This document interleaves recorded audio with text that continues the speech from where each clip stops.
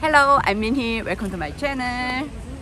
I'm going today to Literaturhaus Café in Berlin with Mrs. Christa. It's the first time for me to go and sit properly in a restaurant since COVID-19. I'm very excited. And this cafe is a very personal place for me because I met my husband first time here. Oh my god. Anyway, yeah, and I will have an interview with Mrs. Christa later. Yeah, see you later.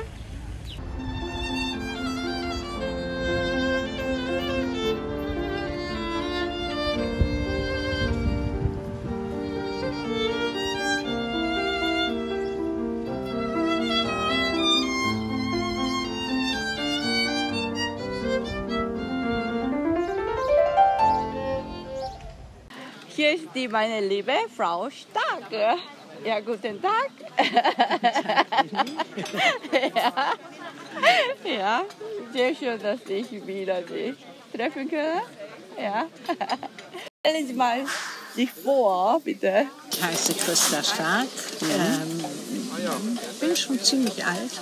Und arbeite seit mehr als 20 Jahren, fast 23 Jahre für Musik, für den Verein Yehudi Menuhin Musik. Ja, genau. Ja, wir kennen uns schon sehr lange. Na? Für mich nicht nur wegen Musik, sondern persönlich eine besondere Person.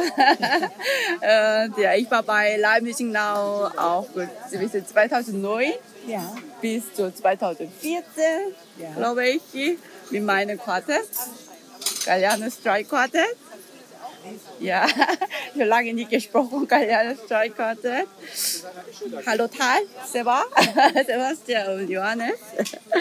Ja, wir haben damals viele verschiedene Erfahrungen mit Musik erlebt.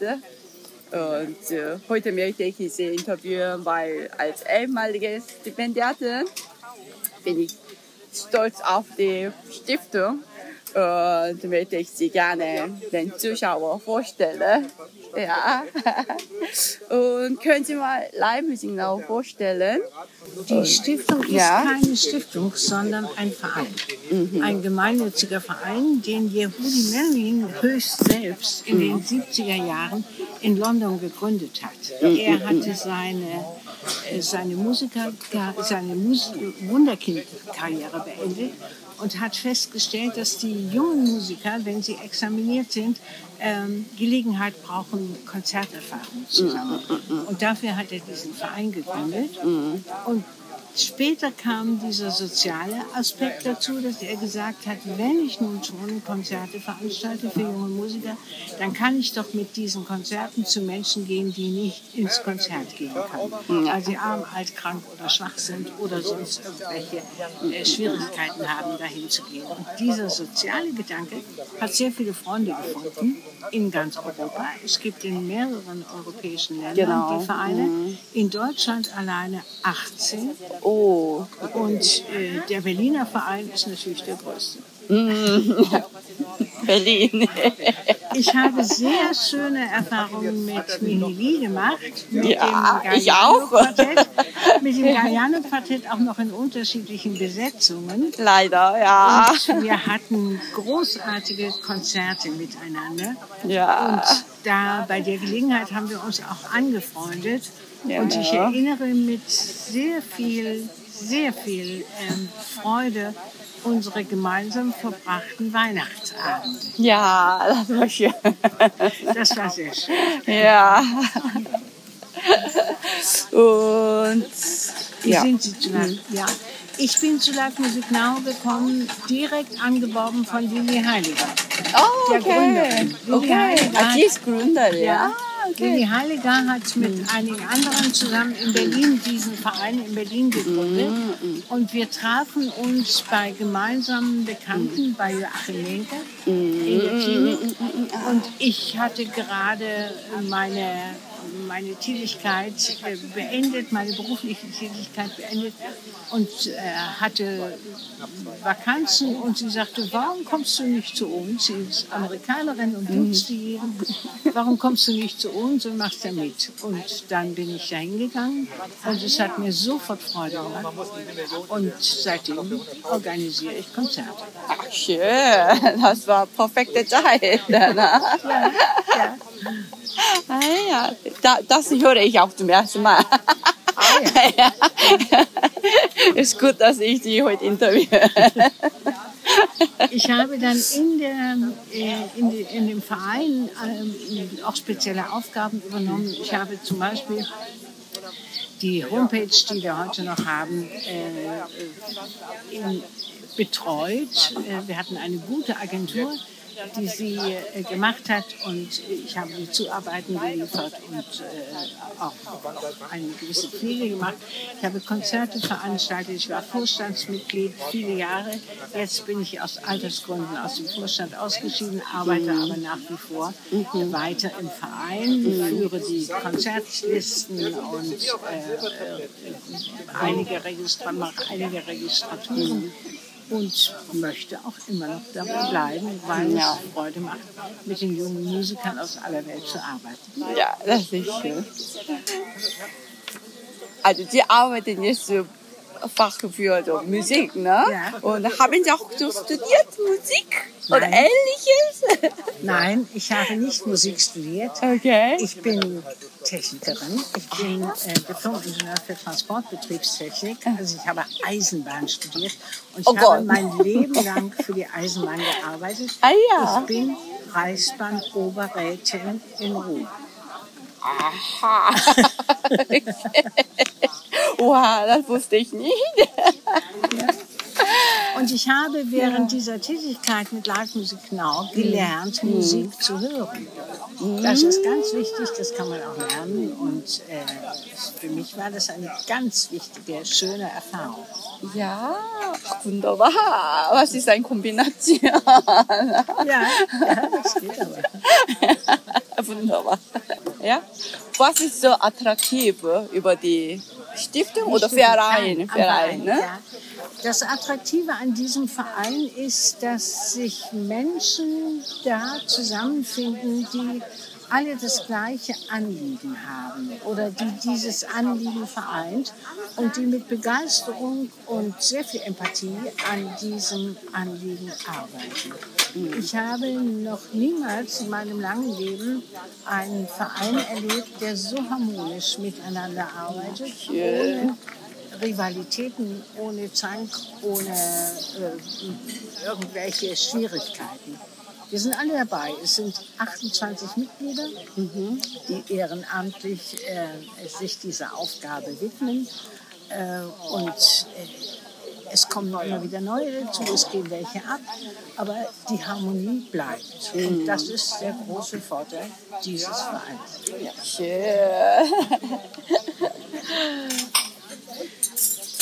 Zu der Frage, wie arbeiten wir zusammen, auch das ist eine Besonderheit. Jeder in diesem Verein, der Konzerte betreut, hat seine eigenen, von ihm selbst ausgewählten Häuser. Okay. Betreut diese Häuser von Anfang bis Ende. Sucht die Musiker aus, betreut die Musiker, kümmert sich um alle Details, die von unserer Seite, von der Seite des Vereins, da erledigt werden müssen. Und deswegen gibt es die unterschiedlichsten Handschriften.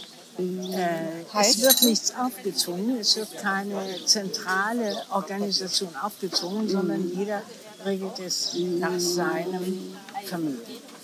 Ja, also Galliano Quartett mit Vorschlag. Galliano Quartett ist auch von anderen eingesetzt worden, aber ich habe es besonders geliebt. Ja. Die Musiker werden ausgewählt durch eine Audition, die in etwa alle 1,5 Jahre von uns durchgeführt wird. Also wer kann sich bewerben? alle Musiker, die in Berlin studieren. Also Hans Eisler und Udecker, beide? Ja, beide. Das ist ja der Vorteil, den wir haben, dass wir diese beiden großen Einrichtungen in Berlin haben, die Hans Eisler und Hochschule und die UDK. Und die Musiker müssen vorspielen, bewerben sich, müssen vorspielen. Es gibt eine sehr strenge Jury. Und die Jury hört sich das an, was die Musiker zu bieten haben, hinterfragt auch deren soziales Engagement, weil es geht ja darum, dass die Musiker ihre Programme vorstellen, sich selbst ihre Instrumente vorstellen sollen und können und in diesem direkten Kontakt mit dem Publikum Gelegenheit haben, auch die Resonanz des Publikums unmittelbar zu spüren. Genau, ja. Wir haben ja auch mal im Grundschule, also Kleinkinder, gespielt. Und musste ich, was ist Geige, das ist Geige und Cello, wir mussten zeigen. Es ist unglaublich schön, also wirklich vom Pflegeheim oder vom Hospiz bis zur Gefängnis Schule. Hatte ich auch erlebt. Ja, das gibt es alles. Gefängnis ist schwieriger geworden, weil die Eintrittsbedingungen sich so verschärft haben. Aber wir gehen in Schulen und ich bin jedes Mal wieder entzückt, wenn da eine Klasse mit lauter bunten Kindern sitzt, die sehr intelligente Fragen stellen und überhaupt sehr neugierig sind. Und das erste Mal Live-Musik hören. Das ist schön.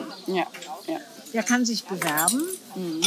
Also alle Studenten, die in Berlin studieren, können sich bewerben. Und wir oder die Jury achtet darauf, wie die Musiker diesem sozialen Anliegen, das ja bestimmend ist für den Verein, wie sie dem gerecht werden. Das ist einer der kritischen Punkte. Natürlich ist auch die Qualität der Interpretation spielt eine Rolle und manchmal wird auch gesagt, wir müssen noch ein bisschen üben. Gibt auch. Ja. Also die Auswahl ist schon ziemlich streng und es ist für die Musiker auf alle Fälle ein Pluspunkt, wenn sie in ihrer Biografie schreiben können, wir waren Stipendiaten bei Musik. Gut. Und welcher Charakter? Also brauchen Sie das kann man vorher nicht festlegen. Wir haben auf der Audition schon Musiker gehabt, die kaum ein Wort Deutsch sprachen oder sich einfach auch nicht artikulieren konnten.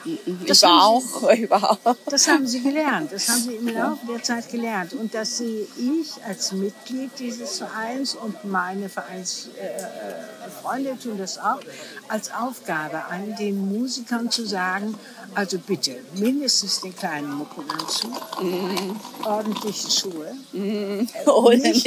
nicht in Straßenkleidung und erzählt den Leuten, was euch bewogen hat, diese Musik auszuwählen. Und redet mit den Leuten. Und wenn das funktioniert, ist es einfach schön. Ja. Ich erinnere mich an viele Konzerte mit verschiedenen Kleidungen und so weiter. Und in Fahre, unser Wattkonzert. Sebastian Haare ist auch immer so wichtig. Immer, wir mussten warten auf ihn. Ja, na und Johannes. Johannes. Der Spezielle. Ja, speziell.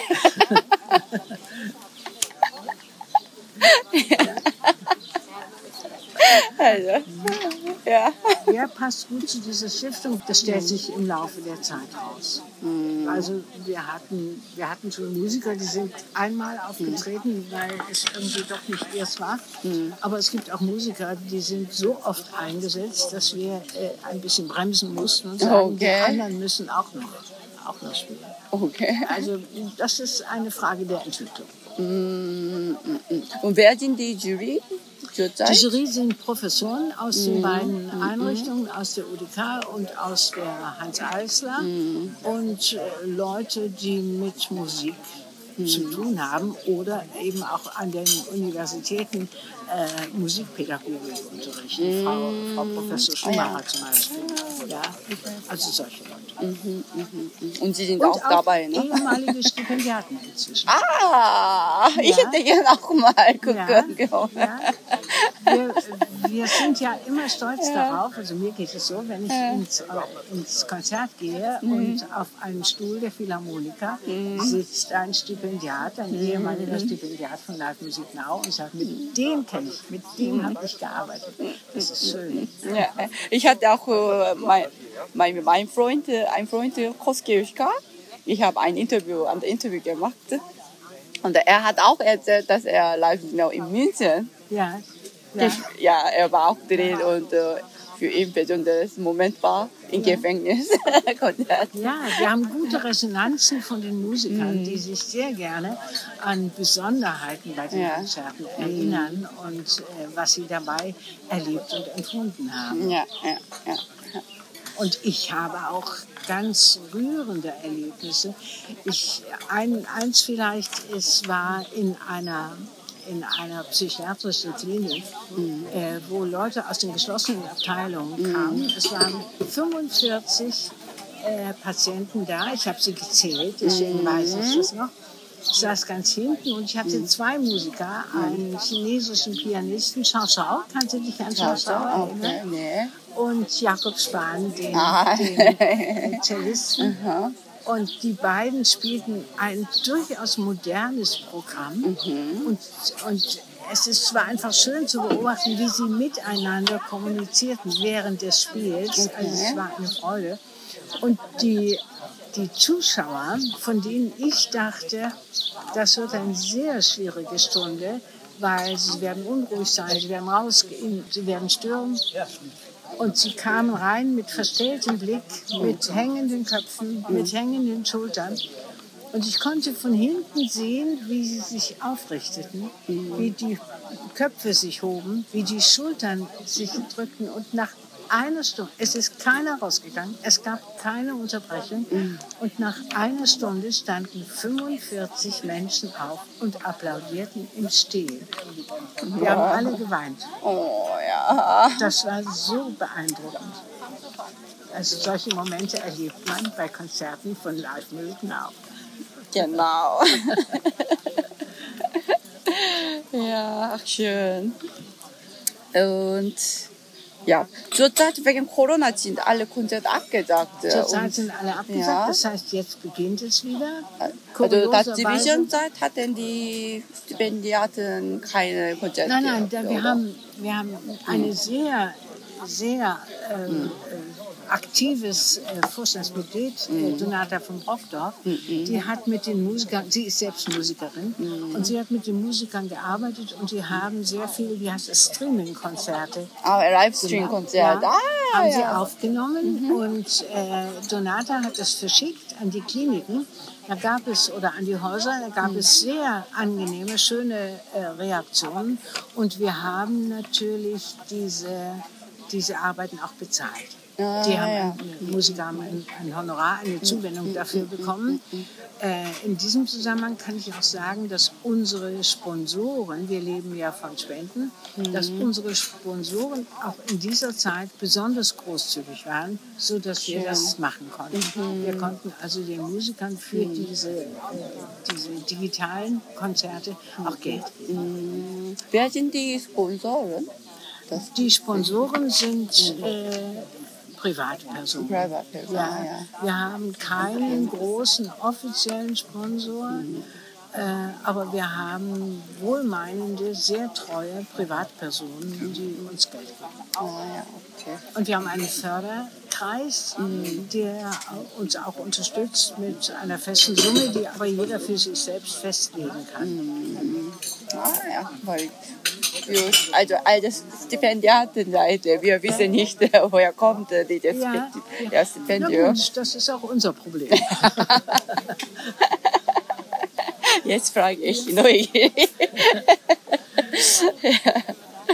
Und was planen Sie und der Verein gemeinsam für die Zukunft tun? Wir wollen weitermachen. Nach dieser Zwangspause ist es durchaus möglich, dass bestimmte Kontakte zu den Häusern, die wir bespielt haben, neu aufgebaut werden müssen.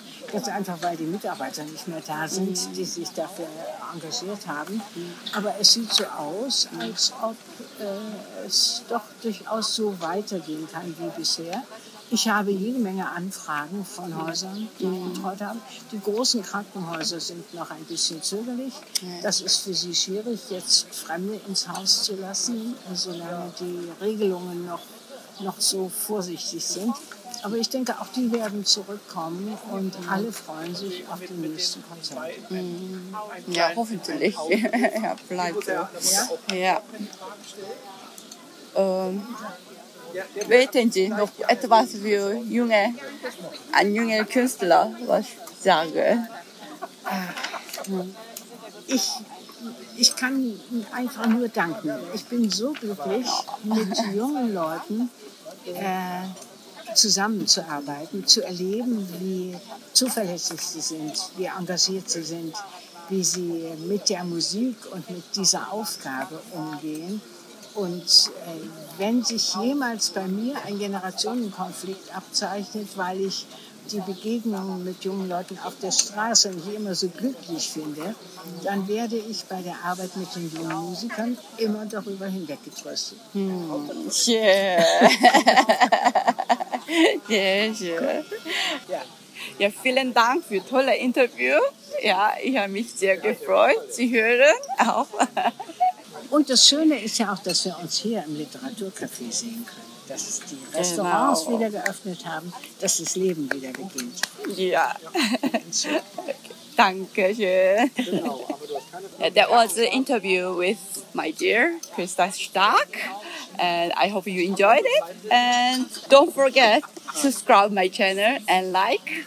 And then see you next time. Yeah, bye.